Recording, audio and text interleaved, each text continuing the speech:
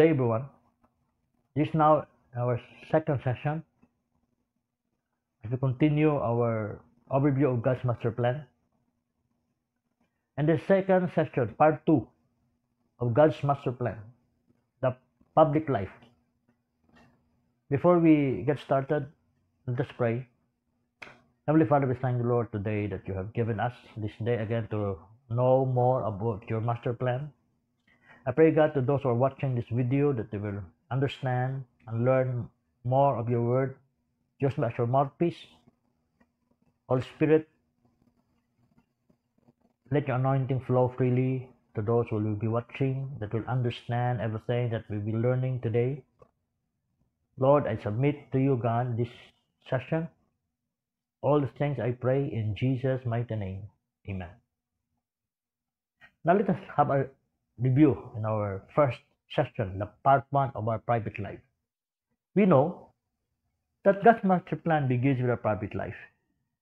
That liturgy, governance by God appointed, by God's sovereign choice in our private life. He desired us to be restored to Himself, to our justification. And this justification that God desires has been accomplished through the death and resurrection of Jesus Christ. And through His death and resurrection, God now has that hope for us. And that is our letter O, ordaining the new birth experience. And through this new birth experience, we'll have new life in Christ. And through this new birth experience, God desires not only that we be born again, having new life, but in that letter D, directed by the Lordship of Christ. That under His Lordship, we will learn as He is our Master now. Our new life belongs to not to us, but to Jesus now, our Lord. And this Lordship of Christ, who directed us, could be done only and be accomplished, not by any human resources, but to that letter S, sustained by God's resources. It is the resources by His power alone and resources that we could live this life, this new life, this private life. Then as we experience this private life, this first part of the plan of God, God desires us to continue. From our private life, He wants us to have our public life. And that is our lesson today. Part 2, the public life. And it will continue to that next letter, letter M. Multiplication by God's appointed mandate towards sanctification in the public life. And God desires becoming born again, new life in Him. In this second part of our verse, in John 15:16, it says, and appointed us to go. So God has appointed us to go. And this is inspired by Paul. As Paul said in John 15:15-16, that he was called to be an apostle to the Gentiles. That he will be offering the Gentiles sanctified by the Holy Spirit to God. And this work of sanctification by the Holy Spirit, God desires it could be done not by one alone, by one man alone. That's why He built His church, as He said in Matthew 16. Jesus built His church. And His church that He built, He raised up people, ministerial gifts to equip us. That is written in Ephesians 4:11-13. That He appointed apostles, prophets, evangelists, pastor, teachers to equip the saints. One version said perfection of the saints. Equip the saints for ministry of service, toward maturity, to be like Christ. So God raised up people in the church to equip us. And as God will equip us to the church, God wants us to accomplish His appointed mandate. And that we call the Great Commission. And this mandate begins as we go to letter A, affirming us as witnesses. So we begin to become witnesses, affirming that gospel that we proclaim.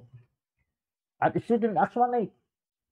The purpose of the Holy Spirit coming at Pentecost is, as the Holy Spirit comes, it will give us power to be witnesses from Jerusalem to Judea and Samaria to the ends of the earth. We are witnesses of the gospel, beginning from the early church, down to the ages, and we belong to that. We become witnesses by the power of the Holy Spirit. And as witnesses, God desires also to be His disciples. We go to that letter as not only affirming as witnesses, but serving as disciples. How could we serve as disciples? This is an inspiration in John 13:34-35. That the world will know when they will see that we love one another. And that love begins with the love of God, the agape love of God. When we love one another, the world will know that we are the disciples of Jesus. So, not only asserters, but disciples. We'll be making disciples through that agape love of God. And how could we do the job as witnesses and disciples?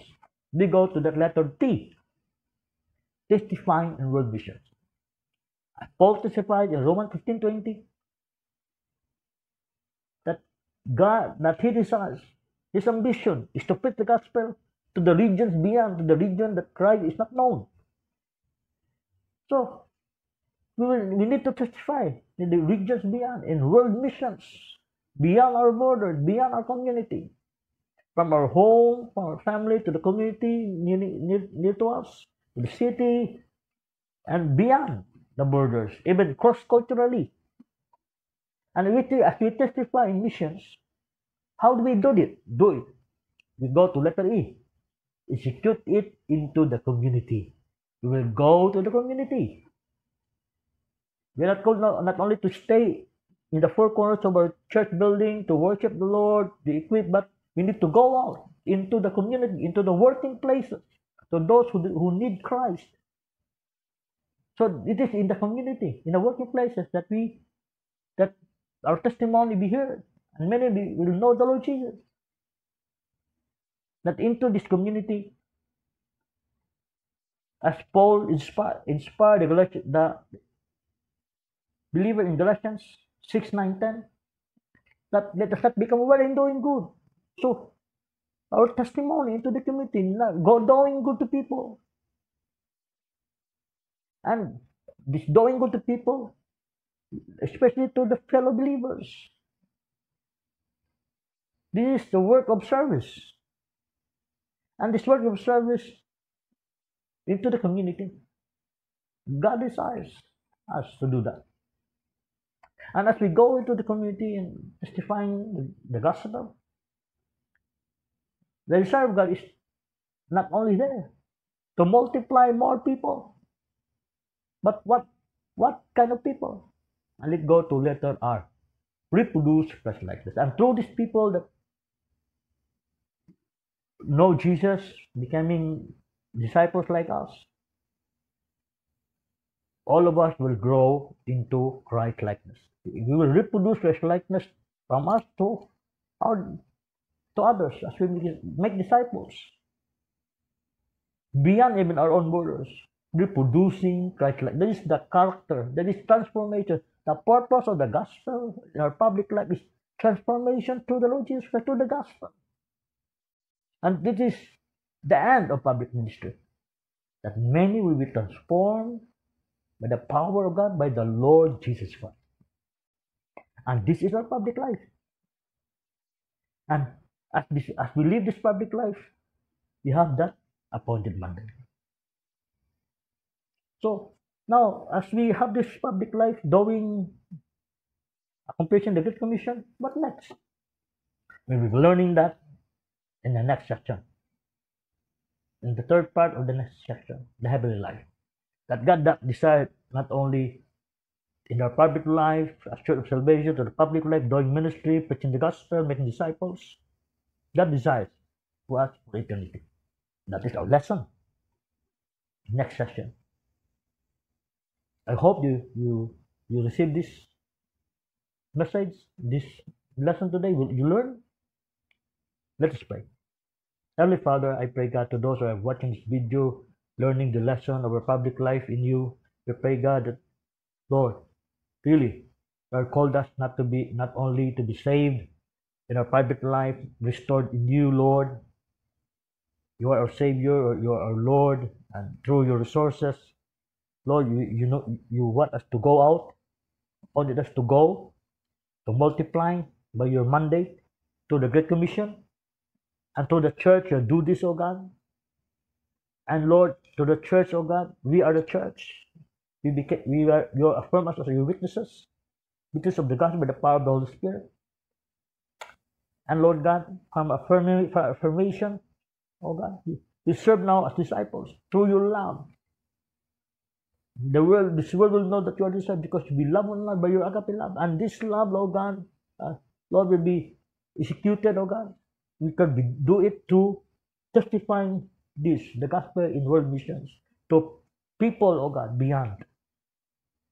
And we execute, oh God, into the community, to the working places, outside our four corners of the church, that more people will come to know you in the communities, in the working places. They will know the Lord Jesus Christ. And thank you, God, that as the many will be multiplied, coming to know you, become witnesses also, becoming disciples. It is your purpose, O God, that will produce Christ likeness. That your church, as a church, we will grow in maturity, growing transformation from glory to glory into your likeness. Yes, O God, bless our public life for your glory. In Jesus' mighty name, amen. Thank you for watching. Have a blessed day. Keep safe in Jesus. Living our public life for the glory of God. Thank you. Till next time, to God be the glory.